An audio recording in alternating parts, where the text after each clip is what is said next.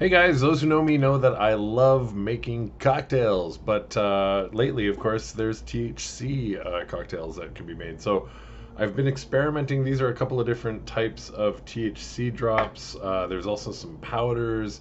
If you know of any, I'd love you to recommend me one. This video, unfortunately, is about this one, this Emprise one. Please, whatever you do, buy any other thing but this. It is so bitter. You can taste the. It doesn't even taste like THC. I don't know what it tastes like the bottom of a shoe or something.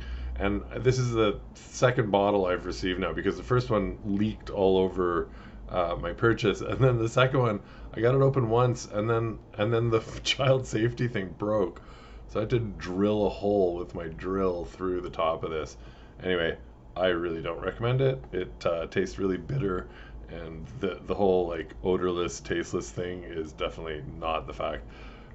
Pretty much any beverage I tried it in, even with sweet orange juice or that kind of thing, the bitterness just came through. So I've had a lot better luck with this Cantera brand, and there's also some powder that I've tried from the Organic Dutchman. They all do kind of have a little bit of a flavor, but by far the worst is this Emprise one. So I advise you stay clear of that. I will update you, however, when the new cannabis cocktail menu comes out. For now, I'm going to share my first one with you. It's called the Montreal Mule. I hope you enjoy it. If you do, please take a second, hit like, hit subscribe, and I will see you in the next video.